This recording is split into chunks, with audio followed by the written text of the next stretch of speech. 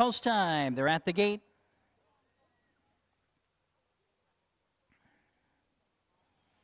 Gates rolling.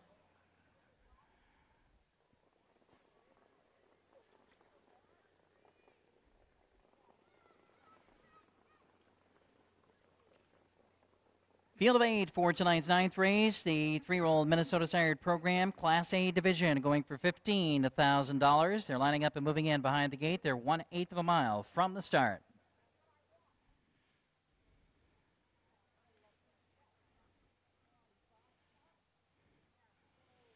Race 9 from Running Aces, the sophomore A pacing field, lined up and picking up speed for the High Five finale on Thursday night. There they go. They're off and pacing. Center of the track, Mayday Maggie fires out fast for the lead, with Mays also away quickly on the far outside. Alilthundadownunda drives up from third. SD Watch Me Now toward the inside away in fourth.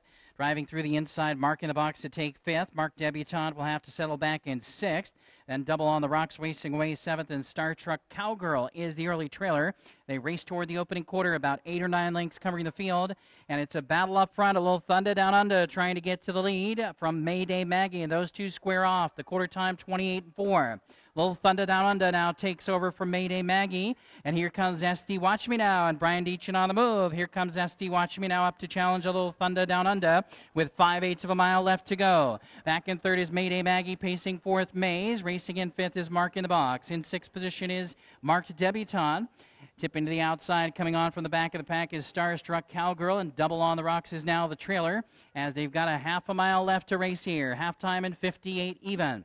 Second quarter, 29-1. Brian Deachin and SD Watch Me Now. Now on the lead by a tight length. Right there in the pocket, Alilthundadownunda. Mayday Maggie is third.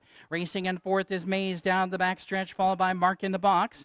Then up on the outside, trying to come on next as they race toward the far turn, is Starstruck Cowgirl. And the trailers in the field are Double on the Rocks and Mark Debutante.